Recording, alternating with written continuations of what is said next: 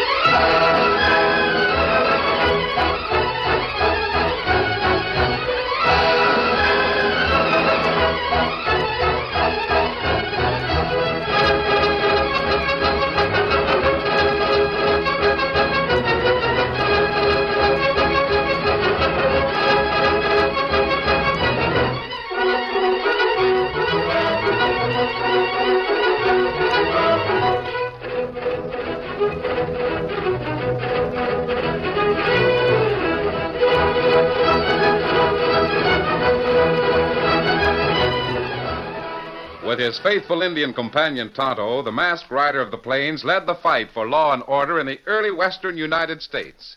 The stories of his strength and courage, his daring and resourcefulness have come down to us through the generations. And nowhere in the pages of history can one find a greater champion of justice. Return with us now to those thrilling days of yesteryear. From out of the past come the thundering hoofbeats of the great horse Silver. The Lone Ranger rides again. Come on, Silver! Hurry, big fellow! Hail, Silver!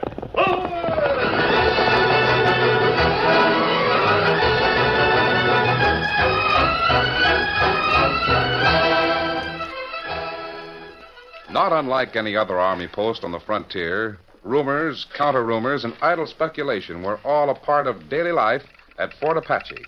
Hey, Mike, did you hear the latest? No, what is it? D Troop's moving out first thing in the morning. Yeah, who says so? I don't know. Corporal Duncan told me.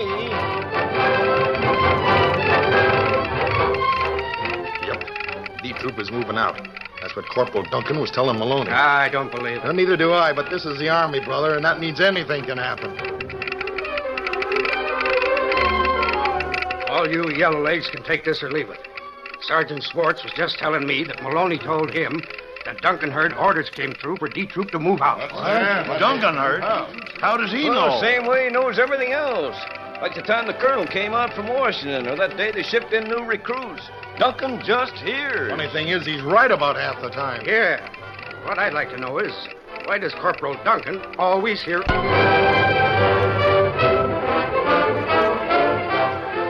And evidently the same question had occurred to Captain Rolfe. That's why he sent for a lanky young non-com named Duncan. Corporal Duncan reporting, Captain. Oh, yes, Corporal. At ease. Yes, sir.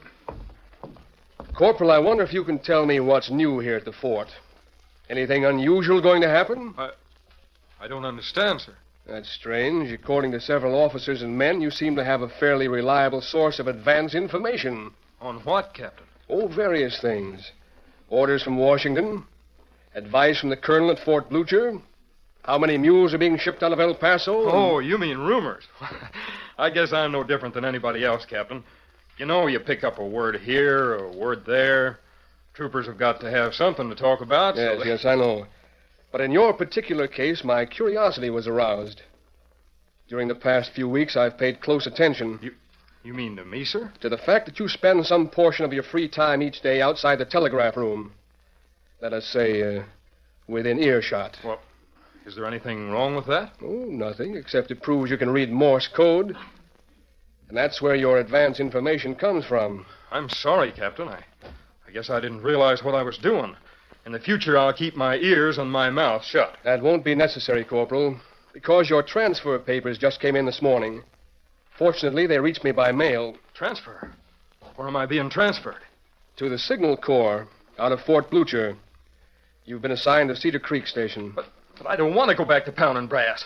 That's why I enlisted in the cavalry. The Signal Corps needs an operator at Cedar Creek Station. You're the man. It's all settled. Get your pay from the paymaster and leave here in the morning. Check with Frank Prescott, operator at Stone Bluff, on your way to Cedar Creek. Those are orders, Corporal. Yes, sir. Do you mind if I ask just one thing before I go, Captain? Oh, what is it? Is D Troop really moving out in the morning? That's right. I've received word from Chief Black Bear. Apparently he and Owlhead, that crazy medicine man of his, have decided to call off their Apache raiders and sign a treaty of peace. We've arranged a meeting for tomorrow afternoon at Dry Meadow. I'm taking D Troop along in the event they spring some kind of Apache trick. But I won't be riding with you. You'll be riding, Corporal, just after we leave. You'll be riding in the opposite direction, toward Cedar Creek. And don't forget to stop off at Stone Bluff Station. Yes, sir.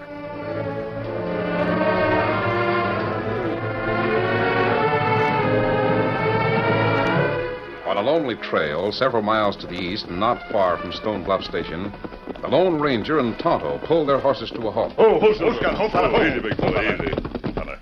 Strange how those 3 Apache braves disappeared, Tonto. They had their sign just a few minutes ago. Apache plenty hard to trail. Evidently, they belong to Black Bear's camp. If they're heading for that rendezvous with the cavalry troop at Dry Meadow, then everything's all right. But if, on the other hand... Black Bear, him keep word. Owlhead, medicine man, him no good. Yes, that's what I mean. These braves we're trailing are some of Owlhead's renegades. Well, at least they're heading west. We may pick up their sign again.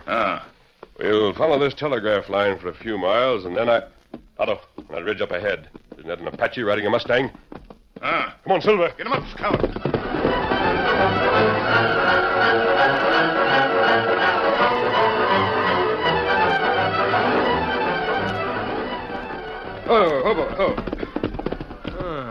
Line's down. Busted right off next to the pole. Well, as long as I'm back to pounding brass, I might as well splice line breaks, too. Steady, boy. Lucky thing I'm packing a spare coil of wire. You wait right here, boy. Crop yourself some grass. I'll be back in a minute. Can't be so very far from Stone Bluff. If this line broke last night, why ain't Frank Prescott, or whatever his name is, out here fixing it? And it's a job like this. What the? Injun! Me was just a 6-gun. Left my carbine in the saddle. 3 of the redskin devils. I haven't got much of a chance, but I'll... Come on, Silver! More of them. No, that one must be an owl hoot. He's wearing a mask. That's right, Tonto. Close in.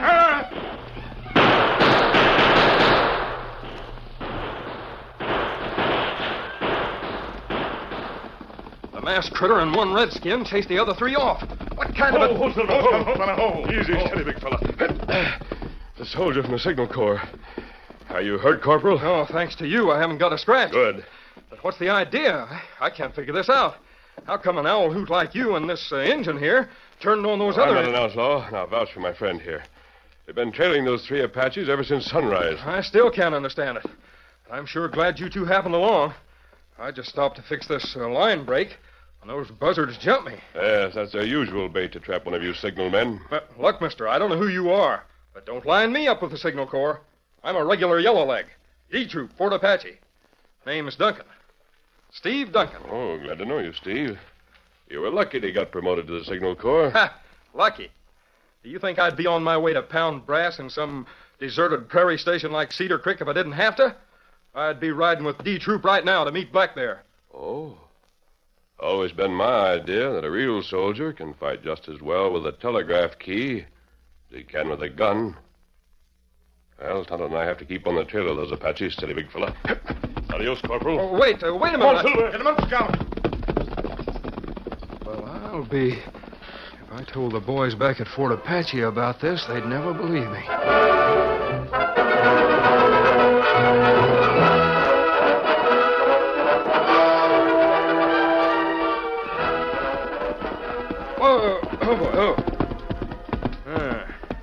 So this is Stone Bluff Station. Just the kind of broken-down crackerbox I expected. Cedar Creek's probably worse.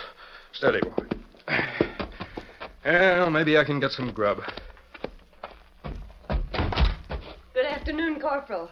You'll be wanting feed and water for your horse. Oh, good afternoon, ma'am. I'm Corporal Duncan, bound for Cedar Creek. Going to take over. Oh, glad to know you. I'm Corporal Frank Prescott around? I'm supposed to check in here on the way through. Well, Frank isn't here right now. He's out hunting a line break. Oh, that's so? I just finished splashing the line west of here. Some Indians knocked it down. Oh, thanks. We appreciate it. Your leggings say you're with the cavalry, Corporal. Yeah. I'd give this leg to make what my leggings say the truth. I got a rotten deal. Shoved out of the cavalry. This is the last ride I'll be making till they muster me out of this flea-bitten outfit. Ha! The Signal Corps. Oh, is that so? Well, meaning no offense to your husband, ma'am. A telegraph station's a fine place for a broken-down old cavalryman getting simple. Back in D-Troop, we used to say that an Army telegrapher is just a trooper with his brains knocked out. Has it ever occurred to you that men in the Signal Corps might hold the same opinion? The other way around? If you want to feed your horse, you can take it around. You're sure your husband's not at home, ma'am? My brother is out repairing a break in the line. Oh, it's your brother.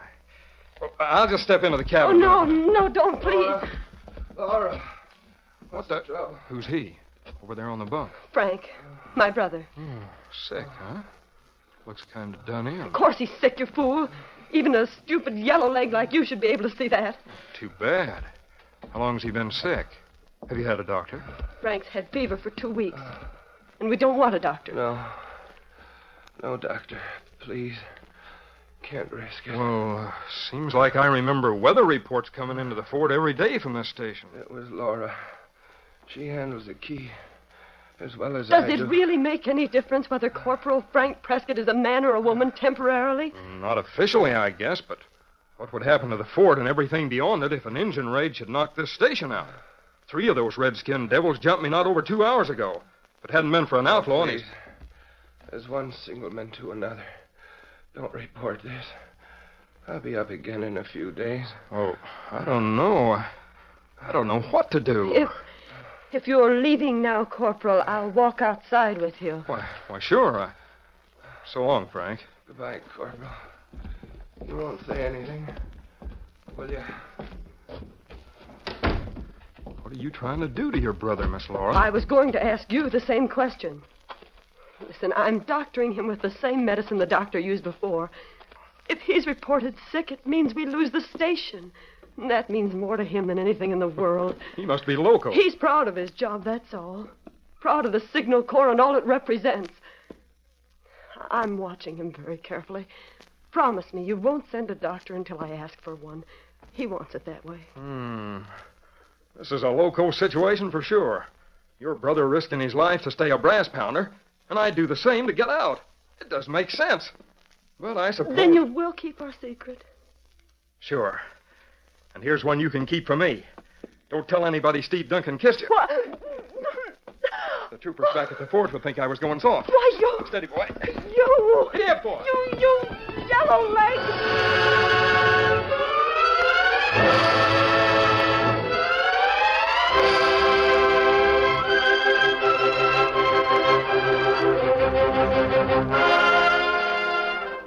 It was almost sundown when the Lone Ranger and Tonto, resting their mounts west of Stone Bluff, heard an ominous sound. Tonto, that's an Apache war party, and it's heading this way. Either Black Bear failed to make his treaty with the cavalry, or he's on the warpath. Apache come on this trail plenty fast. We got to beat him to that telegraph station at Stone Bluff.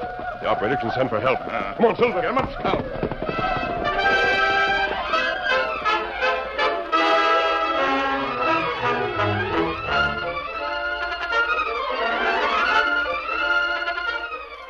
The curtain falls on the first act of our Lone Ranger story. Before the next exciting scenes, please permit us to pause for just a few moments.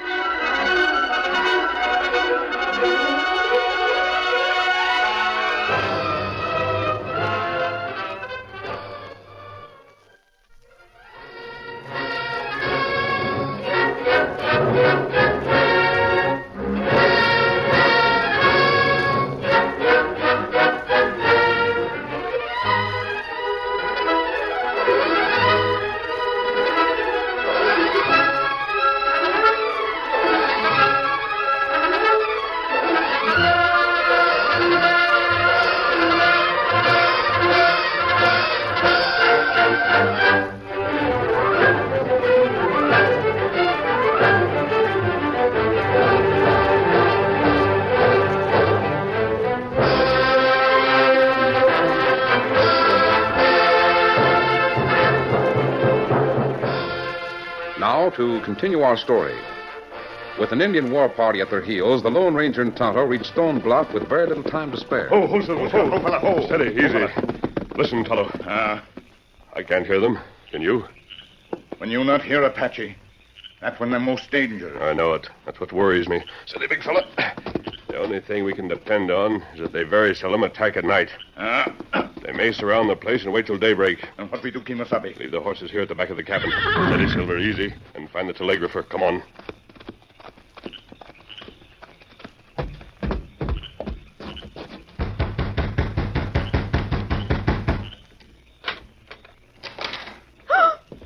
Mask and an Indian, you're outlaws. A girl. I didn't expect to You find didn't a girl. expect this gun either, but I'll show you Wait, that. put it down.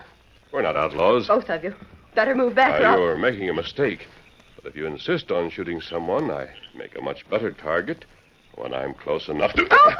There. I hated to do that to get your gun. I hope I didn't hurt you. Come on in, Tonto. Close the door. If it's money you want, you've made a poor guess. We came to warn you. An Apache war party's near here. Apache? Get a message to the fort right away. Who's the operator at this station? Why, I am. I mean, my brother. He's sick, horribly sick. Taking a turn for the worse this afternoon. Oh, I see. I was just going to call Cedar Creek. Ask the operator there to send a doctor when you Can came. you handle the key? I've been doing it every day for over 2 weeks. Good. Now, the first thing to do is to get a message to the fort. Tell them about the Indians. What's the next station west of here? Cottonwood, but why should I try? I mean, who Time are enough you? for explanations later. Hurry, call Cottonwood. Tell them to relay word to Fort Apache. Why? All right. Oh, What's the trouble? it's dead. The line must be broken. I was afraid of that. Try the other direction, Cedar Creek. All right.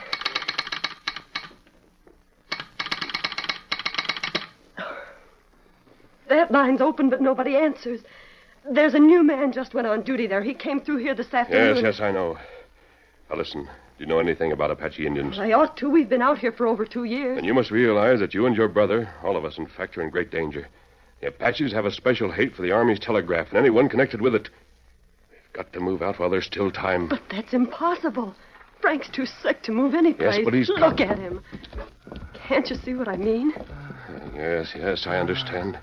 Tonto, I'm going to ride to Cedar Creek and try to make it back before daybreak. You stay here and do what you can. I know a doctor in Cedar Creek, Dr. Buell. I'll bring him with me. Oh, no, you shouldn't risk your life Keep to help. calling Cedar Creek. Stay on the line till he answers. Adios. Wait, you can't go. Indian. I don't know who that man is, but I'm going to pray for him like I've never prayed in my life.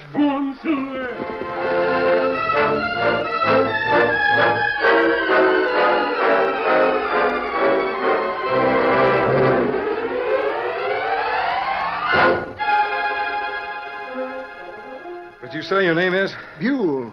Dr. Buell. Oh, yeah. I'm Corporal Duncan. Just rode into town a few minutes ago. New brass pounder for this station, worse luck. Well, if you're just up from Fort Apache, Corporal, you must have passed through Stone Bluff. How's my friend Frank Prescott? Prescott? Why, he was out fixing a break in the line. I talked to his sister. Oh, yes, Laura. I know her, too.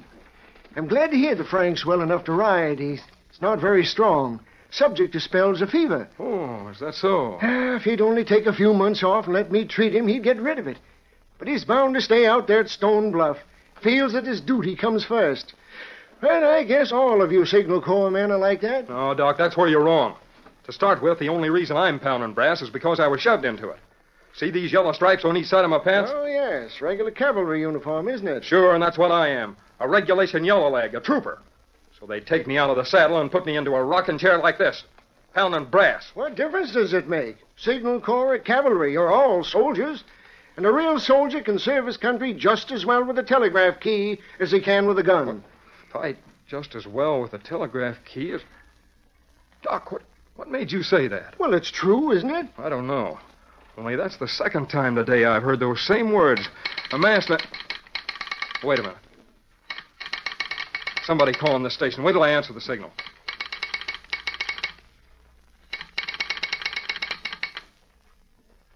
Now, whoever's so anxious to talk can start gabbing. Well, Albie, give me a pencil, quick. Here. What is it? Where's the message from? Stone Bluff, listen. Emergency. Send doctor at once. Corporal Prescott. Seriously ill. Station surrounded by Apaches. Send. What's the matter? Dead. That was Laura. Her brother must be real sick. And what's more, them sneaking redskin devils are... I saw you through the window, Doctor, and I'm in a hurry. You? I didn't think you were within 100 miles It's him, of Doc. here. The outlaw I was going to tell you about. There's an emergency case, Dr. Buell. Stone Bluff. I know. Laura was just on the line. Then it went dead. She said there was injuries. That's right. How many, I don't know. Apaches won't attack at night.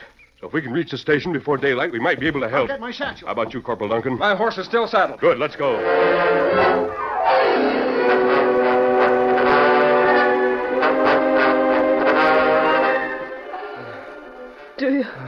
Do you feel any better, Frank?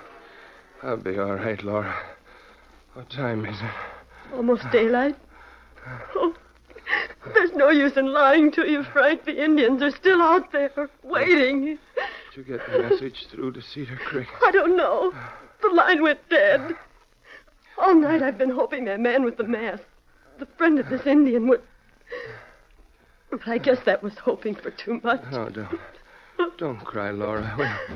We'll be all right. Hear that? It's the Indian. No, that's not Apache. Me no. Oh. Steve. Laura. And Dr. Buell. Oh, Yes. thank heaven. Have they made any sign, Tonto? Me listen all night. Hear Apache, not see him. There. We'll know it the next minute or two. Sun just coming up. Let the buzzards come. I'm ready for them with an army carbine. Laura, this trap door. Is there a cellar beneath this cabin? Yes, but it isn't very large. I see. But it'll have to do. Doctor, we'll have to put the sick man down there. We can't risk it. Here they come. Looks like a million of them. Otto, help Dr. Buell get Prescott down into the cellar. Now, Steve, you take that window. I'll cover this one. Otto, back us up. Laura, stay down.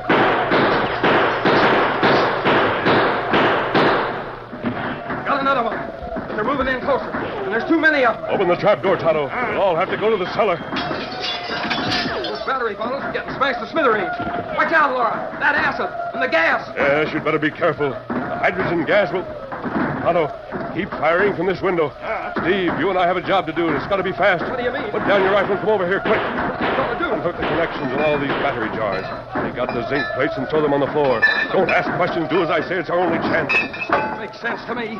We ought to be holding off those redskins instead of... There, I think that's enough. Now pour the acid from the batteries onto the plates. Watch out, Laura. That makes gas. If it makes enough. Now, all of you, into the cellar. You go first, Laura. Hurry, Steve. I don't see how... Hurry. Come on, Tonto. Here. Pull down the door, Tonto. They've broken into the cabin. Good. Hand me your carbine, Steve. There should be enough powder flash from the muzzle to... Pushing a rifle barrel between this door and the floor ain't going to stop them. It might. Here goes.